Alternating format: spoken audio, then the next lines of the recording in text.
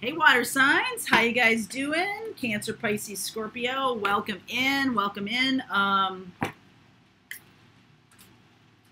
Let's see what we're doing today. Feel free to swap around the characters. As always, I could be talking to a cross watcher.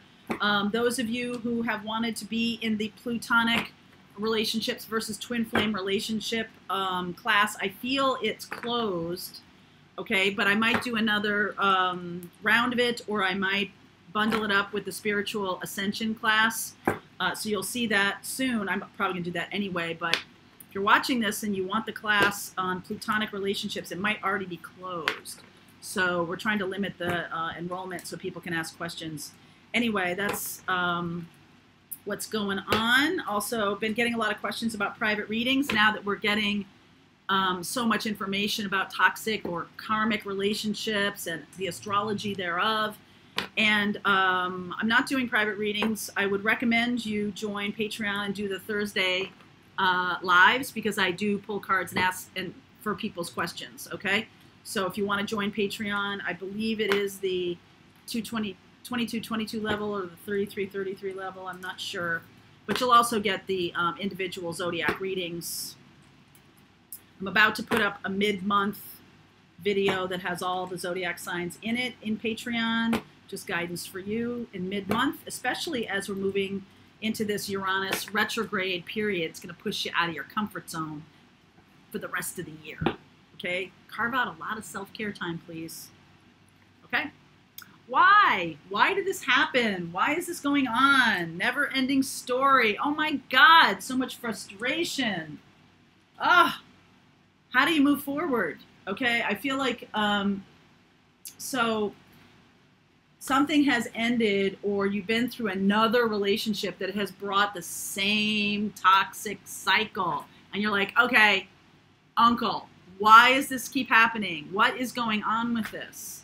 Because in order to imagine a better future, you're trying to come to some closure. And I feel like that gets us stuck in these toxic relationships. But I'm going to say this. This is a little bit of a way to get over a heartbreak or get over a heartache. And in a very straightforward way, I want you to write down everything that was awful about that person. Everything that didn't work. Okay? I want you to put that list in your phone, write a memo to yourself or text to yourself. And every time you are trying to understand why it didn't work out and they were so great, I want you to go back and read that list, okay? And I also want you to understand that you don't need to continue to dig for more answers about them. It would be good for you to know about yourself, okay? It would be good for you to understand, like, okay, this didn't work. Why didn't that work for me? But leave them out of it, because you'll only get to go forward if you realize and just accept the answer why is this breaking up or why isn't this working. Just sort of accept the answer, even if you have it, because your drive to know the deeper answer, assuming there is one, is a way of holding on.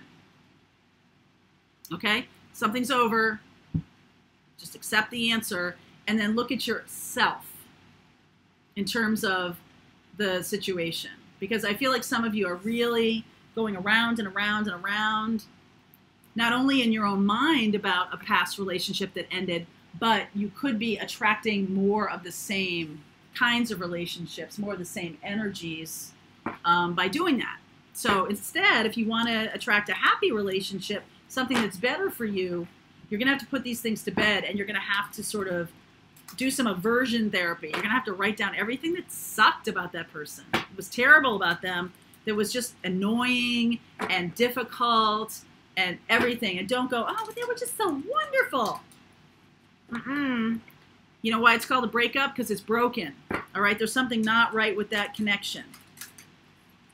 Can it teach you lessons? Of course it can. Is there a reason that person was in your life? Most likely. Especially if it was Plutonic in nature.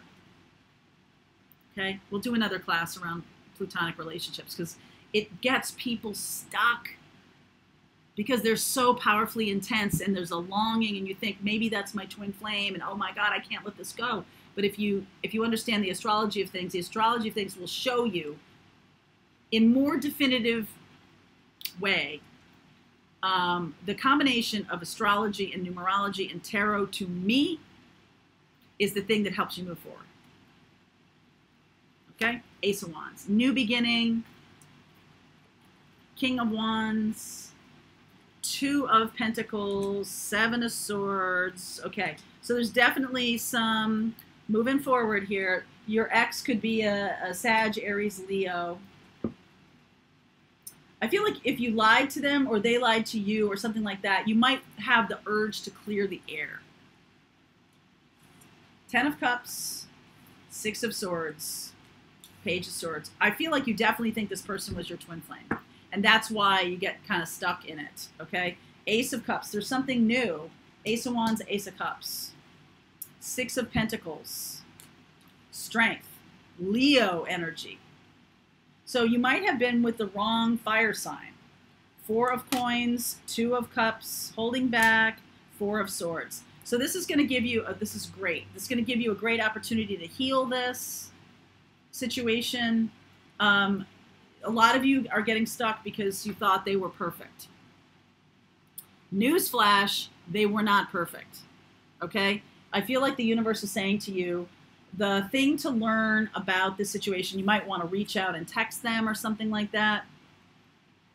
Okay? It's not about their answer. They could have lied or cheated. You could have lied or cheated, something like that. And so you want to make amends. You want to make this better, but it's really just about your own ego. It's really about making you feel better, but it's never, you know, so, okay, so they say to you, all right, I accept your apology. Bye now. Is that going to satisfy you? I don't think so. I think what you're wanting is the person to say, oh, well, that's different. Now that you're apologizing, let's get back together. But that's not what's going to happen here. That's not what's being offered to you. What's being offered to you is something far better. Ace of Wands, Ace of Cups. Somebody coming in who is of higher vibration. This other relationship, you still look back to that other fire sign. You're still looking back. Okay? See the Leo energy. See how she's looking back? And there's that Knight of Cups coming up. I feel like you continue to look back. Don't look back. Okay? I'm going to write that down. Don't look back. Okay? Don't look back in the sense that you want that to get back together again. You can look back in the sense of why and what's this about. But then, like I said, accept the answer of why it broke up. Accept it. Be like, okay, this didn't work. What can I learn from this? And how can I employ these changes to myself that really will have some lasting healing impact for me so that I can move forward? There is a Leo. I see Sag, Aries, Leo here. I see all three. So you could have been with a fire sign and now you're moving toward another fire sign. Maybe you were just with the wrong fire sign. Okay? Holding back on love because you're hoping this other person from the past shows up again. No. King of Pentacles, Ten of Swords, Chariot, King of Swords. Okay, so this person is going to behave now like King of Swords. Okay, and you should too. Just the facts. Get the facts, incorporate the learning, see the lesson. Okay, this person could have fire or they could have earth energy. It's done. Okay, it's D-U-N. Dunsky. Chariot. It's time for you to move forward to victory in your own life. Okay, and there is a move forward toward that Leo. Okay, that is where you're going. Ding! That is where you're going. And it's with 100% in your, whoopsie, in your own power. So what you're going to need to do is, I'll do this, you're going to need to imagine. So the King of Swords gets really clear. Okay, well, there was a lot of hidden agendas in that relationship. There was a lot of lying, manipulation, power games, whatever it was. You got to see it. You got to put it, you know, don't like ruminate. King of Swords doesn't ruminate. King of Swords goes, okay, yeah, I cheated. Yep, I lied. I manipulated. Yep, they were a gambling addict. Yep, they did this. Yep, very cold. No emotion around it. No. Because that's the point of it, is to move you forward, not hold you back. Okay? So do that inventory and then write that list of all the terrible things about the ex so that you can move forward. Okay? Yeah. Because the only way to get moving forward toward love is to heal, and healing is about letting go.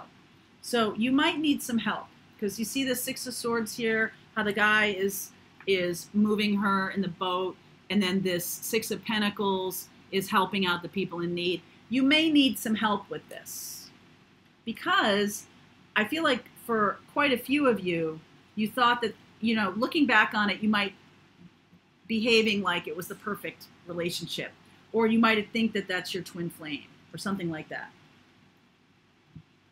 But the purpose of this relationship, one of the purposes is for you to see lessons and incorporate them and move forward in divine timing. That's one of the reasons that you got to get out of this never-ending story loop, because it's time to move forward. Okay? Okay. All right. If you want to continue on with me in the reading, I'm going to look at Leo. I'm going to look at a fire sign in the future, and they could have, I don't know why I just think Gemini. Fire sign in the future, there could be some air sign too. The past is fire sign Earth.